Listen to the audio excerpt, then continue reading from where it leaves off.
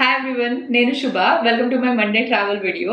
ఈ వీడియోలో నేను నాగాలాండ్ లో ఎక్స్పీరియన్స్ చేసిన ఇంట్రెస్టింగ్ ఫ్యాక్ట్స్ అన్ని మీతో షేర్ చేసుకుందాం అనుకుంటున్నాను. వీటి గురించి మనకి ఇంటర్నెట్ లో కూడా ఎక్కడ దొరకదు. అక్కడికి వెళ్ళి ఎక్స్పీరియన్స్ చేస్తే తప్ప మనకి తెలియదు. సో స్టార్ట్ చేద్దామా?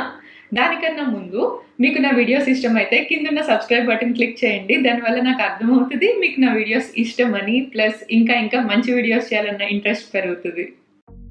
హార్న్బిల్ ఫెస్టివల్ ఎంత ఫేమస్ అంటే మనం వాళ్ళ స్టేట్ బర్డ్ ఏంటి అని ఆలోచిస్తే హార్న్బిల్ అనే అనుకుంటాం, కానీ కాదు. Nagaland state bird ట్రాగోపెన్. నాగాలాండ్లో మనకి అన్కామన్ ఫుడ్ చాలా కనిపిస్తుంది. ఇది ప్రాపర్గా ఎక్స్పీరియన్స్ చేయాలంటే లోకల్ మార్కెట్స్కి వెళ్ళాలి. సిల్క్ వామ్ 600 per kg, వెరీ కాస్ట్లీ.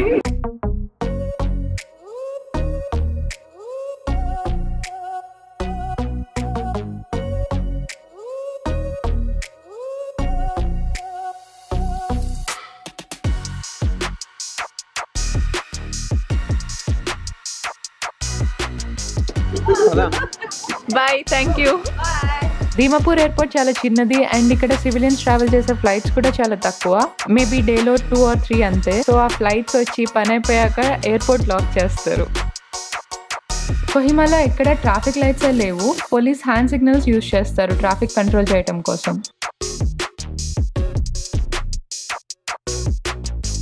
ఇదే కొహిమాలో ట్రాఫిక్ జామ్స్ చాలా ఎక్కువ.